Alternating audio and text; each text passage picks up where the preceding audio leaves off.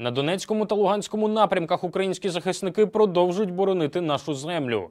Упродовж поточної доби військовослужбовці угруповання Об'єднаних сил успішно відбили 12 атак ворога. Завдяки умілим діям та майстерності наші воїни завдали втрат російським окупантам. Зокрема, українські захисники знищили 10 танків, 5 артилерійських систем, 15 одиниць броньованої та 5 одиниць автомобільної техніки противника. Підрозділи протиповітряної оборони в небі українського Донбасу збили 2 вертольоти Мі-24, 1 безпілотний літальний апарат типу Орлан-10.